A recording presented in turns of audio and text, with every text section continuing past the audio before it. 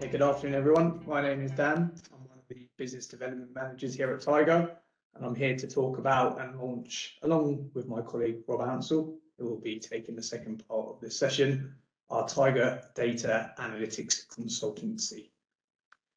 Effectively, we are launching this service, and I'm going to go back to a quote that Ben started the presentation with.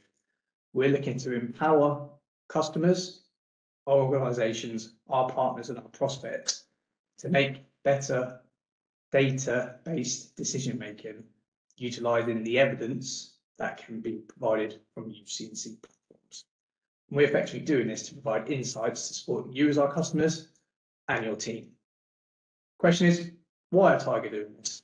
So we believe and we know that there is significant value to be uncovered in understanding and utilizing UC&C data. And in-house, we have the skills and the expertise across our team to be able to uncover this insight. With 40 years plus experience in this industry, our data analysts can provide insight into your UC&C platforms, no matter at what stage your organization is on your journey, on your analytics journey, and that pyramid that Ben showed earlier today. We're a trusted software and solution partner. We offer a complete package from a software perspective, but also that insight and advice from our engineers and analysts at any point during that process. Our position in the market and with our customers as well means that we have really great insight, visibility into that knowledge, into those trends, and into the typical challenges that are faced by our customers, by our partners and organizations across different industries. And the slide earlier that had kind of the welcome to Tiger and all of our customers. We work with finance, public sector, large enterprises, public sector, whatever that may be. And we have great visibility across all these different markets, all these different industries, and we can help them to transform the way they're working by understanding that UC&C data.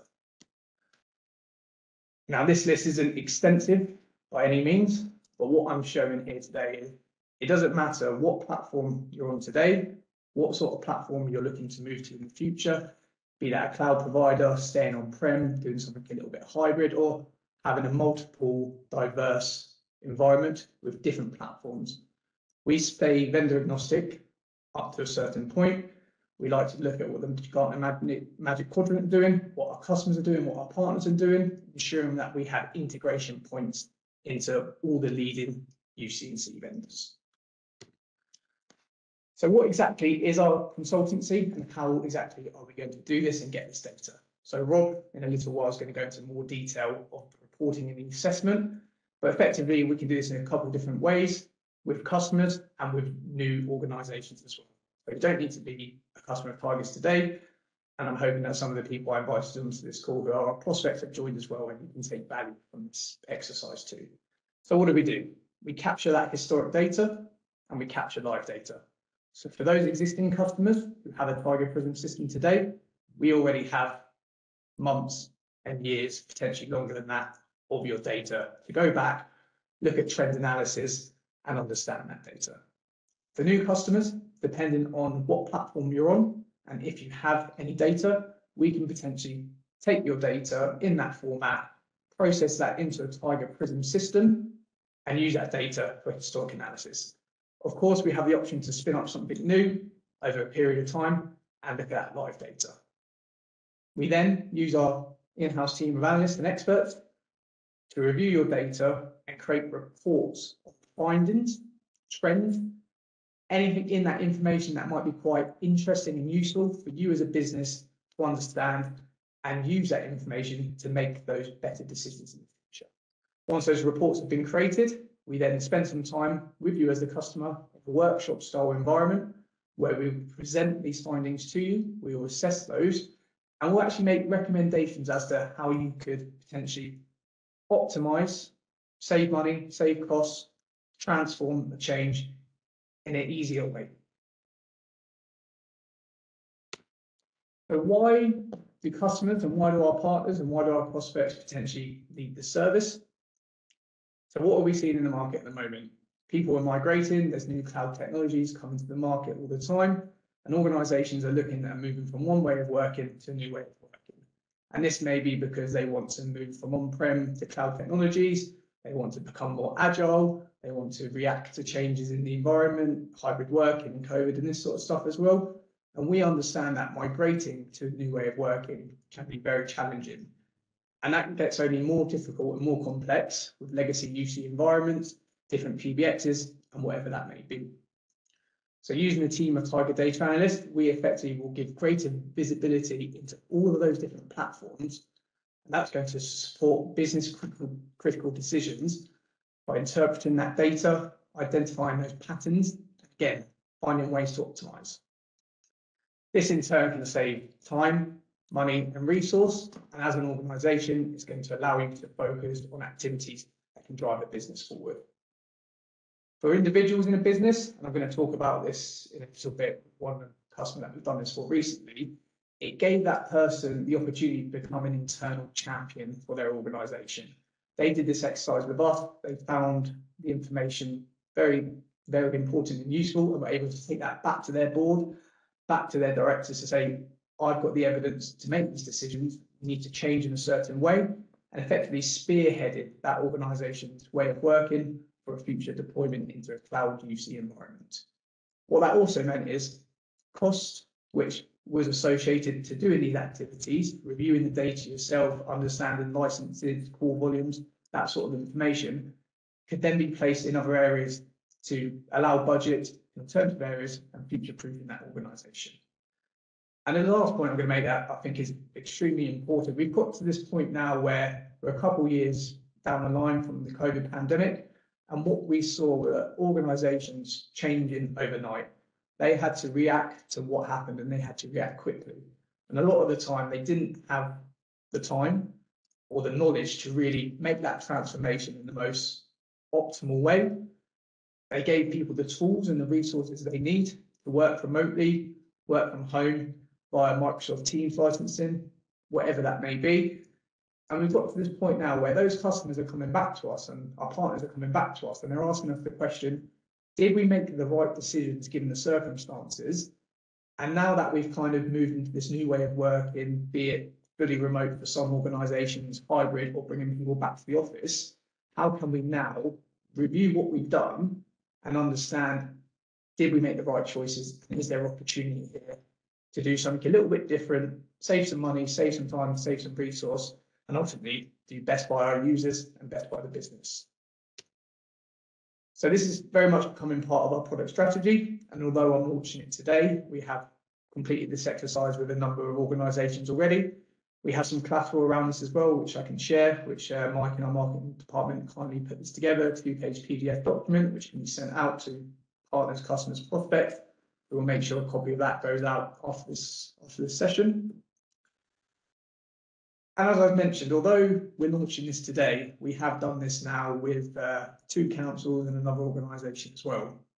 And I wanted to throw this in here from Kingston Council, and their kind of position where they know they need to change. They have lots of legacy, have lots of on-prem technology. They also were a Tiger customer, but the person who's running the Tiger system had left the business. So this Tiger asset sat there, was collecting their data, but they weren't really using it. They weren't really sure how they could make the most of that data. So one of the partners we work with very closely spoke with us and said, how can we use that Tiger data that is sat there collecting those CDR records to help Kingston and Sutton Council effectively make the decisions on transformation, understand what licensing they need, understanding who needs calling functionality, save them costs and save them time when they embark on their transformation to a cloud-based technology.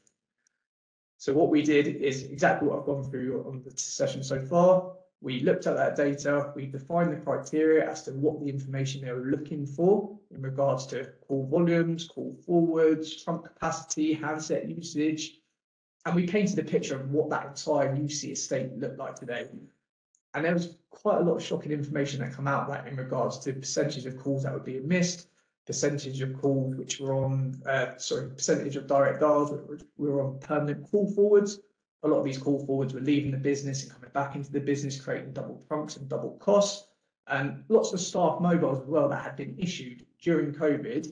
We imported those into the system as well to see that actually someone's got a mobile, they've got a direct dial, and they might have a Microsoft Teams license. That's 3 potential licenses for one user, but they're only using their mobile phone. Their direct dials go to their mobile phone every time. They don't need a handset, they don't need a soft client, they don't need that part of the license, whatever that may be.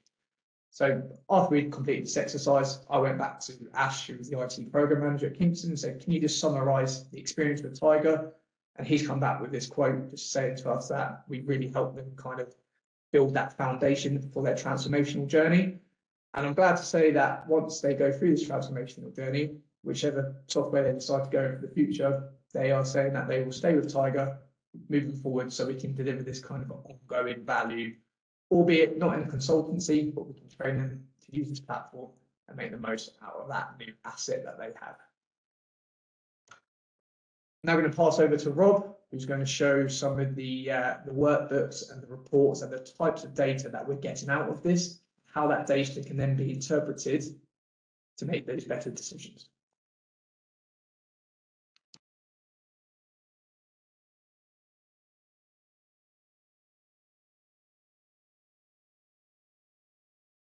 Bear with me, caller. I think I might need to make Rob the presenter.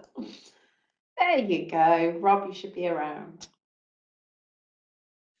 I am indeed. Good afternoon, everyone from Wales, from sunny Wales. I'm just going to go through a little bit about the sort of outputs that we will see or might give you from the exercise that Dan's been talking about the consultancy exercise. So let me just share my screen.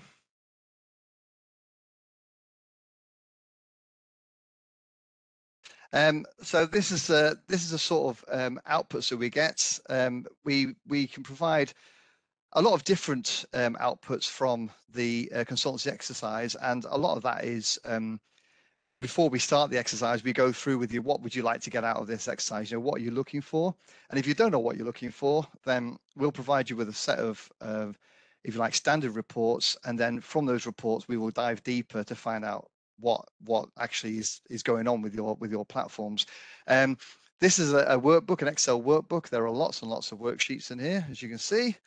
And not all of these may be relevant to you as a company, but I'm going to go through some of these just now and go through some of the information that we will see as part of that. Hang on, sorry, my screen has just gone completely AWOL.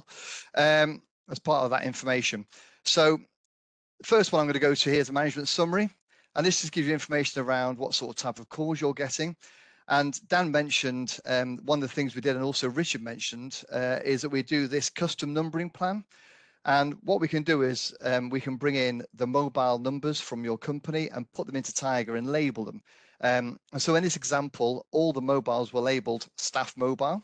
And you can see here that when we're looking at simple things like top dialed by calls, top dialed by talk time, top dialed by cost, staff mobiles were actually quite frequently being seen. Actually, by cost, the top 6 out of the top 10, 6 were staff mobiles, which is unusual. We wouldn't normally expect to see that. And these sort of things immediately will trigger sort of alarms around, well, why are we seeing this? What's causing that? And so then we'll look deeper into that for you. So this is like a very top level generic report, but then we can go and look deeper into that and see, right, what sort of extensions have we got? So this is an example of an extension activity report. This customer had 7,000 extensions listed in their directory, but when we actually looked at the activity on those over the last year, only 3,000 were actually making calls during the last year. So again, if you're moving to Teams and you're looking at going to Teams Voice, you don't want to license 7,000 people for the voice side of Teams when you only actually need 3,000 voice licenses. And we'll go deeper into this activity in a minute as well to look at who's making internal or external calls, because if they're only making internal calls, they don't need a full Teams voice license because they're only doing peer-to-peer calls. So this is a sort of data that we can suck out from your phone system. Something else that's quite interesting is around your channel group utilization. Something that Chris mentioned, his trunk usage and how busy his trunks were. I was seriously amazed, Chris, with the sheer volume of calls that you had coming into your 111 service. But that's, again, quite an important thing to look at. How busy are our trunks? We can see what the available channels are on your trunks. When have you hit a maximum concurrent call rate, which these trunks have, these top 2 here, these bottom 2 here have done. And what was the time at max concurrency? So this trunk here, they've had 12 hours, 35 minutes and 42 seconds at max concurrency. So that's 12 hours where your customers are getting busy tone because they can't get through because your trunks are fully maximized out. And in this example, this was actually caused by nothing to do with trunk usage, really. It was to do with the way that calls were being pushed through the phone system. Let me just go a bit further on. Another one that is very heavily used is hunt group usage. So I'm sure you've all done this. You create lots of hunt groups, especially as Dan said during COVID. I'm sure lots of hunt groups were created. How many are still relevant for today? And a recent one we did for a customer, they had 658 hunt groups configured in their phone system, and only 74 of them had actually made an active call in the last year. So that gives you an idea of how much work can be reduced by doing this sort of idea. Because if you've got 678 hunt groups, you don't want to recreate those in your new platform when you only 74 have actually made live calls. And what we can also do is also give you when the last call was seen hitting that hunt group.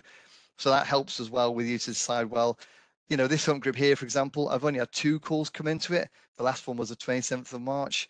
Am I interested in taking that hunt group into the next phase? Because actually it's not used heavily enough for us to do that. If you've got a Cisco phone system, we can also do information around the device types you've got, how much those are being used, the duration of those device types, and also what the unique count of those device types are as well. So we can provide information around different Cisco devices. I'm going to jump forward ahead for time's sake, because what came out of this particular process when we did it for this customer were these last 2 here, DNs transferred internally, and DNs with call forward to PSTN. And as Dan was mentioning, this is a very common thing where you've got loads and loads of extensions, and social services in councils are a prime example of this, where you give people loads and loads of extension numbers and they just forward their phone number to reception, or they forward it to a single person. And in this example for this customer, they had 25,000 calls coming into this extension number that was being immediately transferred just to the reception function. So you got to argue, well, why does this person need this phone number? Because they're diverting all their calls to their DDI directly to this to reception function. Why are we giving them a DDI? They don't need a DDI. Just push all the calls to the reception, and then you can push the call out to that user without using the DDI involved. And another example of this was, and I'm sure this doesn't happen very often nowadays, but for this particular customer, it was a massive issue where calls were being transferred out to PSTN numbers. And some of these might be landlines, but they might be people's home phone numbers. They might actually be company numbers that the calls are going out and back in again for. But a lot of these were mobile calls. So people were forwarding their extension number directly out to their mobile and generating some very large volumes of data that was costing the company quite a bit of money. And this is one cost, this cost figure over here that we can see. But also every single one of these calls that's being forwarded out to PSTN is using 2 trunks. So this particular customer, their SIP trunks were being maxed out, not because they were getting a massive volume of calls, but because they were actually forwarding a lot of their calls back out to their mobiles. And if I go back to that very, very first slide that we saw here, the management summary, some of these, like this example here for this mobile, this staff mobile, they'd had 12,000 calls during a year going to this mobile, 265 hours of talk time going to that mobile. And these are things that this sort of consultancy package can highlight very quickly and show you where you've got issues. And as Dan mentioned, that might have been put in place during COVID, they might have been put in place years ago. Everyone's forgotten about them. And now you need to kind of stop those from happening because you're just throwing money out the window, really, and you're utilizing your SIP trunks incorrectly. So I just want to give you a quick oversight of the sort of data we get out of here, and hopefully that's sufficient. If you've got any questions, we'll take them in the Q&A portion at the end. Thank you very much. Thank you, Rob. Got away with that one. 2 minutes over. Shame on you. I know, I'm so sorry. Rest of the morning. No, absolutely fantastic. There's always some great information that comes out of those, as you say, those uncovered information that we talked about it with Chris earlier, where you get that kind of like little rabbit hole, you start to look at something else and you find something really interesting as you go down it. Sometimes it does take that third party knowing what to look for to find and uncover those extras. So the consultancy session, again, if you are struggling with knowing how to or what to do, it's a really good option to get one of our specialists essentially going, looking at that data, looking at your historic information and uncovering, no doubt, something that you will have found yourself eventually, but probably do it in a lot more efficient manner, and gain some insight as to and context as to why and what's actually happening there as well for you.